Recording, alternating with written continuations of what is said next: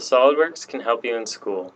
Are you creating models that you want to maintain your design intent if the dimensions are changed? Using equations can help make sure that this will happen. This tutorial shows the basics of using equations in a model. Please note that SolidWorks 2012, which is used in this tutorial, has a different equation manager than previous versions. To add equations, open a part, go under Tools, and then select Equations.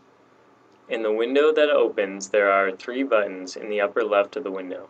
The first button allows you to edit the 3 types of equations. Similar to the first button, the middle button has the global variables, any feature suppression equations, but also has all the dimensions that are in the model. This view is useful when creating relationships between dimensions and variables as well as renaming dimensions.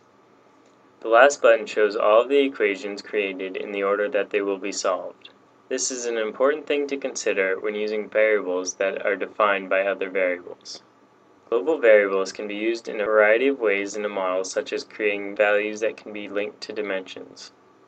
These can be defined by using other variables, file properties, dimensions in a model, or even dimensions that are just measured from the model.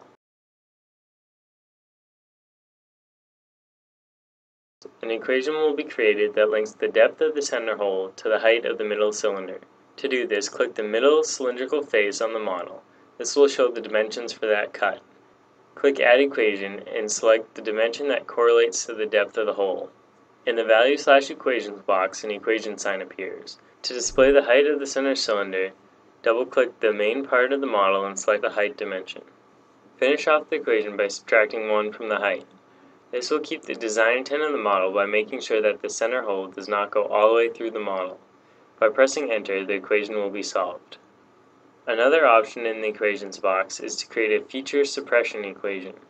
This allows you to suppress or unsuppress a feature based on other dimensions or relations.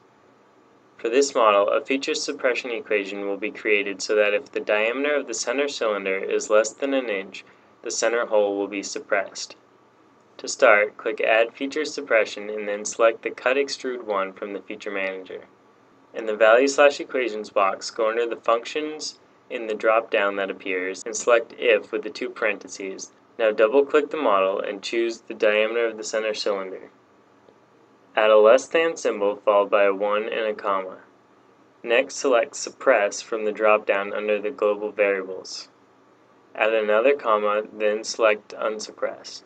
Whatever is after the first comma will happen if the expression is true, and what is after the second comma is what will happen if the expression is false.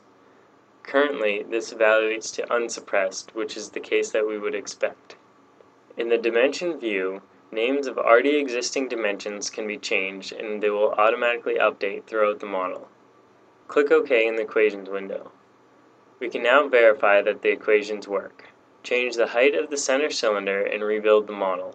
The depth of the center cut has now been updated to be an inch less than the cylinder's height. Finally, change the center cylinder's diameter to a value under an inch. Once the model is rebuilt, the middle hole becomes suppressed. I hope this will inspire you to use equations in your model that will keep your design intent and make your models more robust.